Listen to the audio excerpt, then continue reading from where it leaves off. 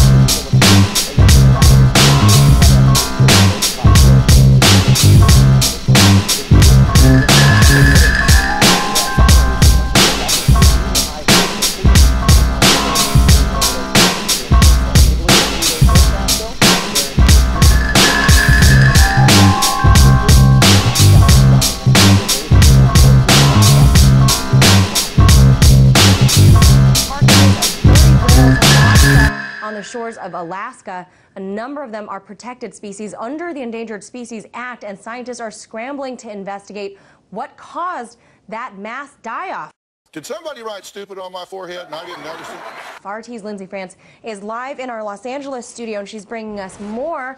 Lindsay, you spoke with a specialist on the case. What can you tell us about the possible causes? Well, right now they say there's no absolute certainty of what could have caused this. As they pointed out, there's been no big chemical spill, no big oil spill around the time of these deaths.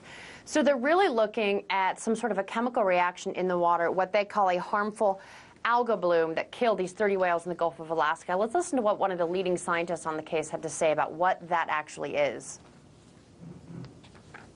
It's a bloom of phytoplankton in the ocean that actually releases toxins, and then those get accumulated into various prey, and it works its way up the food chain and can cause paralysis and death.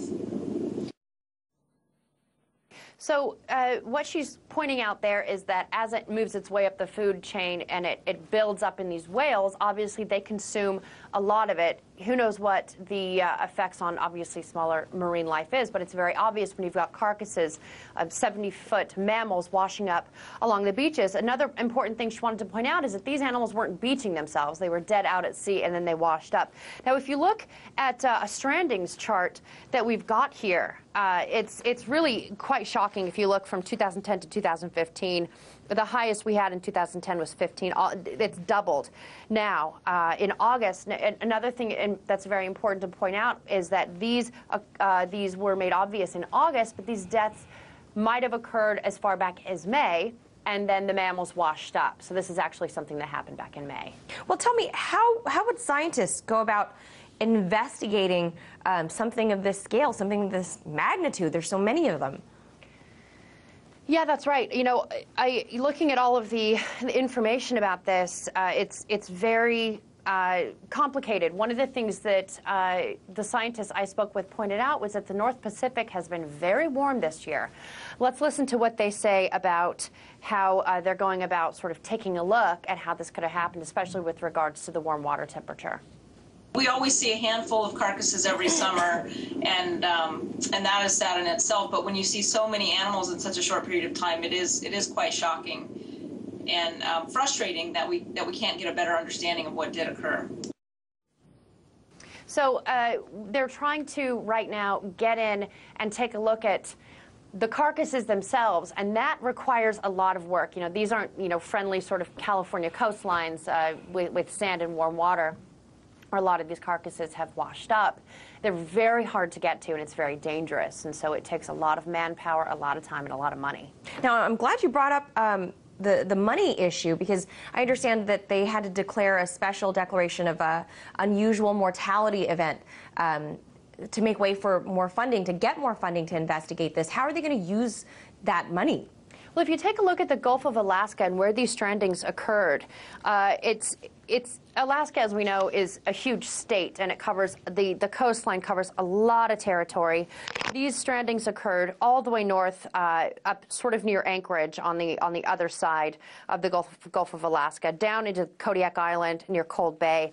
So they've got to get to these carcasses. They've got to get them open. We're talking chainsaws. We're talking big groups of people, and we're talking a safe way to get to these mammals so that they can cut them open and find out what happened.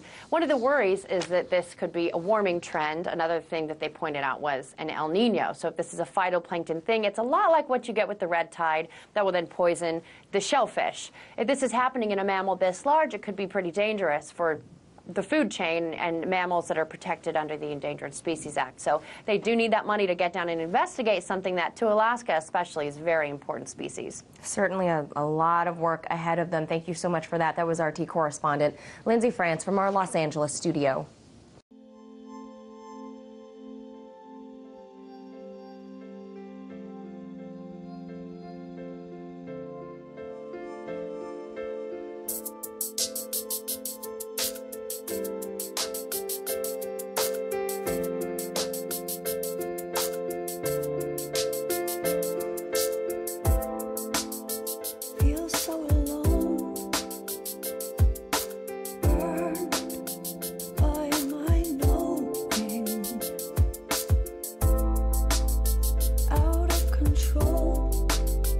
As we reap what we're sowing.